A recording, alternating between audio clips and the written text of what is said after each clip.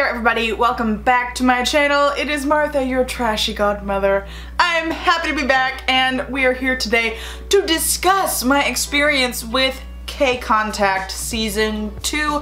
I was chosen to be a part of the live Kconers deal, like the live audience over Zoom, and I did a little YouTube community post asking if y'all wanted to hear about it, and you said yes. So we're gonna talk a little bit about my experience last weekend as I am currently filming this. Because of the state of the world right now, Kcon is all online for a while. They did one back in the summertime and then they returned this month, October, for Season 2. So they announced their lineup for each day, and then basically Kcon is like a membership, like a YouTube membership thing, like you pay to be a member of the Mnet K-pop channel. So it's like $20 per month, but you can just cancel your subscription after Kcon and not be charged per month. Although I do believe the video on demand gets released next month, so I might just pay 40 bucks so I can like see everything again later. Anyway, so you have to pay $20 to get in and to watch everything, just because the videos that are released and the live streams and the concerts are all for members only, so if you don't pay for it, you can't see it. And so in order to apply to be a live Kconer, you have to be signed up for this membership. So I signed up, and then through their social media and on their YouTube community page, they're like, hey, do you want to be in the live audience for Kconers? Click this link and apply. So the link that you click on brings you to a Google document that kind of explains the process, how things are gonna go, and then it gives you links to each artist because there's a different application per artist. So there was a whole bunch of links. So basically you pick which artist you want to apply for, click their link, and then fill out the application there. So if you want to apply for multiple artists, you have to fill out multiple applications. So the questions on these applications are, what is your full legal name, date of birth, you know, are you over 18? What else? What is your country of residence? What is your YouTube channel name? Like your display name on your YouTube channel, and that has to match the channel that you are applying with. So if you have multiple YouTube channels, make sure you double check which one you're applying with, because if that display name doesn't match the one that you put down on the form, they're just gonna not use your application, basically. If you just want to be a part of the audience that the performers see in front of them, then you don't have to, you know, tell them why you want to apply. But there were one-on-one video call applications, and if you want to apply for those, you have to explain why you are applying for the video call. And people actually got pretty in-depth with some of these answers. So I guess they do read them. I mean, gosh, you probably have to sit through thousands of those and read. But I guess if they're getting paid to do it. I applied for the one-on-one video call for a.c.e and a.c.e, my alt boy and girl groups. And then I applied for the live concerts for a.c.e and Woods. So I got into 2 of the 4 I applied for. I got into the live concerts for a.c.e and for Woods. Unfortunately, I did not get those video calls for a.c.e and a.c.e, but that's chill, we're cool. You know, I honestly wasn't expecting to get in at all. I was kind of shocked. I received an email ping at like 5 in the morning and they're like, hi, and I'm like, oh my god. Once you get your acceptance email, if you get an acceptance email, you get 1 email per artist. So just like you filled out a different application per artist, you get a different email for each artist. So I got an email about a.c.e and I got an email about Woods. So they send you an email like, hi, welcome to live Kconers. They give you all of your access information that you need, because this is all done through Zoom. So you have to have Zoom on your computer. I'm sure most of you, if not all of you, do already. And they give you a meeting room number, they give you a password, and they give you a personal code. So the meeting room and the password is different for each artist. Obviously, each artist has a different room because everybody goes on at different times. Your personal code is what you set up as your name in the Zoom chat. You cannot have your own display name for Kcon. You have to use this personal code that they sent you via email. It's a bunch of numbers and then like your initials. So if your personal code does not match what they sent you, they will not let you into the room. There is actually a rehearsal a few days before Kcon happens, and you go in. Basically, it's just to check and see if your Zoom is working. Like if you've used Zoom and you're confident, you don't have to do this rehearsal. But basically, they give you like a code and a room meeting and password for the rehearsal. You use it, you practice getting into the room, and they check your cameras, they check you in, and you're like, cool, awesome, thanks, we'll see you at Kcon. And you're like, okay. I sat there for like an hour waiting to get into the rehearsal thing. But next time I'm good. I know my Zoom works, we're cool. So they also have some camera specifications. In order to be a live Kconer, you have to have enough lighting. They have to be able to physically see all of you. You can't like cover your face with stuff. In the picture they showed somebody in a ski mask, so no ski masks. You have to see your face. The background has to be pretty clear, like no offensive messages, no scantily clad posters, and they say that you can't have like video of the artist running in the background. Like, of course if you have like posters and stuff, I think that's okay, but like they don't want you like playing music videos or performances in the background, because that would be distracting. Let's see. And also, that's one thing that's very, very important, is that your screen on Zoom must not be mirrored. Zoom automatically mirrors your video, but you go into your video settings and uncheck that box to make sure that your video is not mirrored, and they will check this, which I'll talk about later on. So those are all of the video specifications. And you are definitely encouraged to bring cheering materials like fan signs, light sticks, anything like that. You are definitely encouraged to use and bring to Kcon. So, getting to the actual days of. So I did this Saturday morning and Sunday morning of last week. So, because time zones are a thing, there is a check-in time. So it's the same check-in time. It was like 2100 hours Korean Standard Time, which is 5 a.m. my time. So both mornings I woke up at 4:30. You know, I put on my little face wash headband and I got my coffee, sat down in front of the camera, and, you know, put in my personal code and typed everything in and checked in with Kcon staff at 5 a.m. For this meeting. So basically, you don't have to be like ready to see your artist at that point. You don't have to have your face done, because I didn't. You just have to be there physically, and they have to be able to be like, okay, this person, it's like attendance, like they're checking attendance at this particular time. Then, once they check and make sure everybody's there, the staff will type a message to everybody in the Zoom chat, and they'll be like, hey, be ready for camera check at this particular time. And the time really depends on when your artist is performing. And that's one thing that I really would appreciate from Kcon staff next time, is to have a schedule. Like the general public doesn't need to know the schedule, but like if you're gonna be there, I would like to know when my artist is gonna perform so I can be ready. But they're like, okay, camera checks are at this time. Be in front of your camera, seated by this time in order to participate. And for a.c.e, it was like 2 hours later. So I had 2 hours to make a fan sign, put on my face, get everything ready. And I think for Woods it was like an hour and a half. And so you do a camera check later at that specific time. Once you're done doing your face and doing all this stuff, you come sit back down, make sure your camera's turned on, and the Kcon staff will turn your video on and off for you.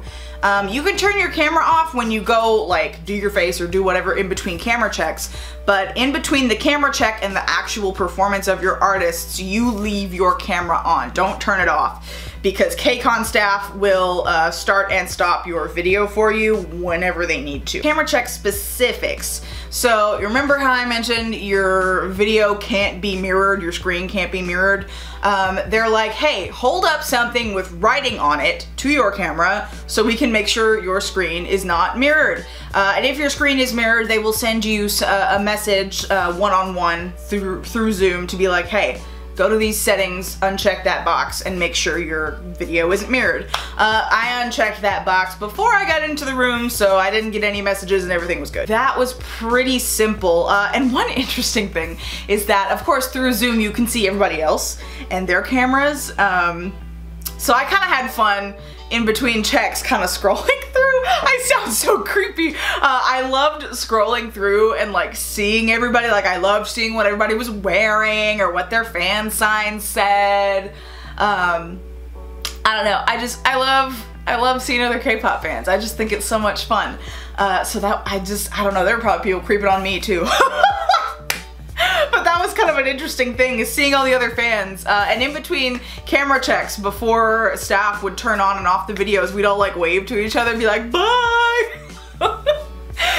So all of our sound was off. So nobody could hear each other, but we could see each other. So we were kind of like, I don't know, we were trying to like physically gesture and talk to each other in between camera checks. It was pretty fun. And it was also fun during the actual performance to see everyone's reactions as you're watching the performance. So that's camera check. And so when your performance actually starts, the little VTR video will come up and introduce your artist. And then usually they'll do like their opening performance. And even though you can't see yourself on that screen in the back, the performer can see you. As soon as they start performing, the screen in front of them will light up with everybody's video. And so they always encourage, like in the Zoom chat, they're like, hey, your artist wants to see you having fun, so like move around, use your cheering materials, and act like you're at an actual physical concert. It's like, do the fan chants, because the artist wants to see you. In between days 1 and 2, I did get a message they sent out to everybody. Apparently on the first day, people were kind of nervous and not like moving as much as staff wanted them to. So on the second day, they were like, make sure you're interacting, like... It was just kind of funny how they were calling out people. Of course, my obnoxious ass was like, yay! And like reacting really, really in a big way. And I kind of felt stupid because I'm here in my room, but like I'm doing YouTube. This is what I'm doing right now. Like I guess I'm used to it since I do YouTube, but you know, other people could see me doing that. And you know, Ace and Woods like saw me being a fucking idiot. But you know, I guess that's the point, is that you want these artists to see you. And so in between their performances during the a.c.e segments, everybody's cameras and videos will be up on the screen behind the artists. And originally I thought it was different than what they saw in front of them. But the video that you see behind them is a reflection of what is being projected in front of them. So even, you know, if you're on the bottom or the edges and part of you is cut off, it's not cut off for the artists. They can see you. It's just the people watching through the Kcon stream, they can't see it. Because this is really, I think, a lot for the artists as well as for us. Because I can imagine that performing in front of an empty, like performing in an empty theater can be really disheartening. And so I think that Kcon is trying to raise the morale of the artists themselves as well as the fans, just so they can see people actually enjoying what they're doing. You know, and as a performer myself, like that would mean a lot to me. So I thought that was kind of an interesting little tidbit. Now, I did not get a chance to like be the one fan that, you know, they had a video call one-on-one during their set. During Ace didn't do a video call, but during Woods' performance, there was a dude from San Antonio, Texas. That's not too far from me. So I was like, yes, fanboy and a Texan. I love it. Like that made me so happy. Like, you're super cool, dude. But I don't know if they get a message beforehand, being like, hey, you're gonna have a video call, prepare a question, or if it's totally random and they're like, boop, let's pick this one, and then, because the fans always seem kind of genuinely surprised when they get chosen. They're like, ah! But you know, I guess even if I knew before, you know, having an artist I enjoy talk to me specifically, I'd probably freak out too, even if I knew beforehand. So that's one thing that I don't know about this. Now, some people did get chosen for the concert and the meet and greet. So the meet and greet that they do with Eric Nam interviewing everybody, they have fans pop up again on that screen during the meet and greet to wave and say hi. I did not get chosen for the meet and greet, but I did have a few friends who were chosen for the meet and greet. And so basically, in between the performance and the meet and greet, or vice versa, because some artists had their meet and greet before their performance, they would do the same kind of camera check and, you know, be seated at this time and be prepared at this time. Like, it was the same process as it was for the general check-ins that I'd mentioned earlier in the video. And they did the same thing because a.c.e had their performance, the meet and greet, and then they did their cover of EXO's Obsession, which was awesome. But in between that, after their performance, the staff was like, okay, be ready at this time, a.c.e is gonna be back. So, you know, you have to make sure and keep a watch on your time as you're doing this. Like, you have to be an organized bitch if you're gonna be a live KCON audience member. Like, you have to be able to manage your time. And then another thing is, do not leave the chat, do not leave Zoom, do not leave the room until staff sends a message through Zoom chat saying this session is now over, you may now leave the room. Because if you leave beforehand, they might not let you back in. So, because there are multiple things that you might be selected for, like the concert, the meet and greet, or they might have a special stage where they might keep you in the room and then put you back up on screen, you want to be there in the room ready for it so staff can just flip the video on and not have to scramble to let a bunch of people in because they accidentally left. So if you are chosen in the future, make sure you stay in your room on Zoom until the staff sends that message, this session is now over, thank you, you may now leave the room.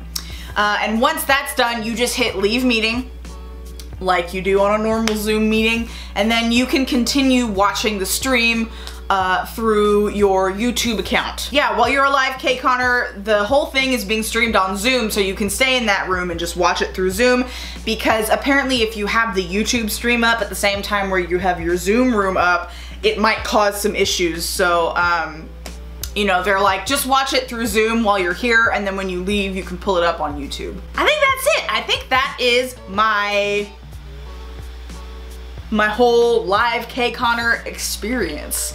That was pretty wild. it was kind of crazy, but honestly, I had such a great time. I loved being able to, you know, provide a little bit of morale for these artists that I love. a.c.e are fantastic performers. They're so good. And of course, Woods, I was very pleasantly surprised by how good his vocals are live. Like, he just, oh man, it just sounded effortless. It was, oh my god, I was stunned. I was stunned. And everyone's interaction with the fans was so sweet. You could tell they were having a great time. It was just a really heartwarming experience, even though it was a little crazy, and time was pretty tight. Like, I had a great time.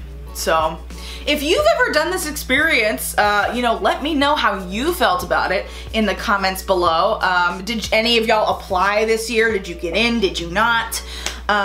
Or would you apply in the future? And if you have any other questions, or if there was anything that I didn't touch upon that you want to know about, go ahead and leave me a comment below and I will answer to the best of my ability. So I would like to thank you for watching. I really appreciate it. I am glad that y'all are here. I love our little community that we have. And speaking of community, I have decided to make my Discord server public. So The link to join will be in the description box below if you would like to be a member of the Dumpster Club Discord server. I have I have channels for like K-pop, anime, games, food. Like we just kind of chill out and talk. We're still kind of getting things underway with the public invite, but I hope you come join us. It'll be fun. I would like to thank my patrons on Patreon, listed here, for making videos like these possible. Thank you so much.